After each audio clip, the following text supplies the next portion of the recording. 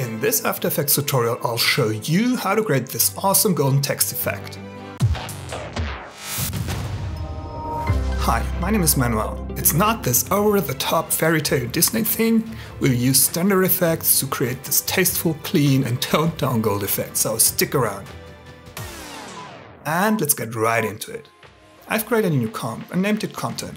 Let's grab the title tool and add some text. I use Bio Sans, extra bold, which is an Adobe font. Size 350 pixels. Color doesn't matter. Let's center the text and align the layer to the middle of the comp using the alignment tool up here. Let's add a subtle movement by animating the tracking. We open the text property, go to the Animate menu and add tracking. Set a keyframe for the amount at the beginning, and then go to the end and set it to around 25. One more thing we'll do is select both keyframes and open the graph editor. Make sure the snap icon is activated and edit speed graph is selected. Then grab the right point, drag it down to the 0 line until it snaps and push the handle as far to the left as possible. Then select the left point and also drag the handle as far to the left as possible. Alright, fast beginning, then slowly smoothing out. Enough of that. Let's take care of the texture. We drag the comp onto the comp symbol down here, which adds it to a new comp, which we name Golden Text. First of all, we add a little bit of depth by adding a layer style. Right click on the content comp, we choose Bevel and Emboss. Inner bevel, smooth, size 2. And we set highlight and shadow mode to normal. Opacity 75%. Then we use the Effects and Presets window to search the fill effect and add it to the content comp. Now you actually can see the bevel and emboss we've added before. 255 to 15.0 would be the RGB value for gold. Nothing that exciting, because it's mainly the reflecting light and environment which makes it look nice. So let's try and fake that in After Effects. First of all, we change the fill color to black. Let me hide the background for now. With Command Y, we add a new solid and name it Reflection. Color doesn't matter. Then we go to the Effects and Presets window and add Turbulent Noise. Fractal type, basic. Noise type, soft linear. Contrast 100, brightness 0. Let's open Transform, scale 300. Complexity 1. Then we add a set matte effect and choose content as layer to cut it out. Next we add tritone for some color. A bright yellow for the highlights. Some gray orange for the midtones. And black shadows. Finally, we set the blending mode to add. Alright, that's the first texture layer. Let's add some scratches to the surface. New layer for that, quad scratches, and again, we add turbulent noise. We copy the set matte effect from before and paste it to our new layer to cut it out. Then we adjust the turbulent noise settings.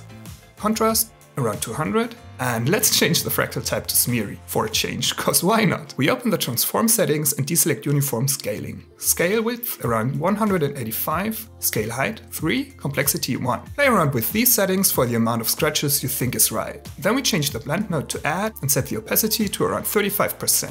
Alright.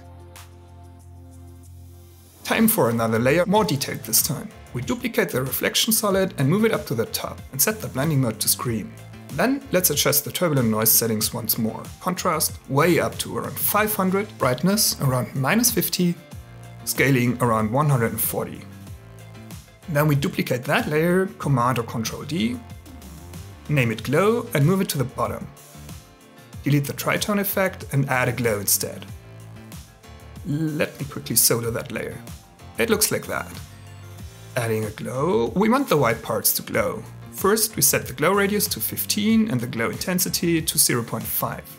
Then we duplicate that glow, set the glow radius to 75, the glow intensity down to 0.3.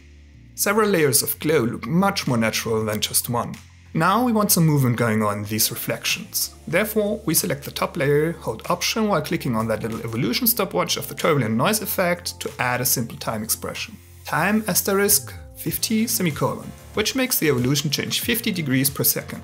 Then we open the glow turbulent noise effect and link that evolution property to the one we just animated. The values are red to make the glow move along. Awesome. One last thing, we want one big edge reflection in there. So we add a new solid, Command Y, and name it Edge. and copy and paste the set man effect from a layer below. Then we add a gradient ramp. We want to create a straight horizontal line, and therefore we adjust the Y positions of the ramp. We set the start to 581 pixels, the end to 580, and suddenly we have that sharp edge. The more space you leave between these two, the more blurry the edge gets. I think a sharp edge looks best though. Then we grab the rectangle tool and draw a mask around the edge. Switch to the selection tool and position it. Open the mask property, deselect constraint proportions and set the Y value to 65 pixels for a soft transition. We have to tone that down a little, so we set the opacity to around 60%. Then we go to the beginning and set keyframes for the start and end of the ramp and the mask path. Press U to see all keyframes in the timeline. Go to the end and change the values to maybe 531 and 530. Then select the mask and move it up as well.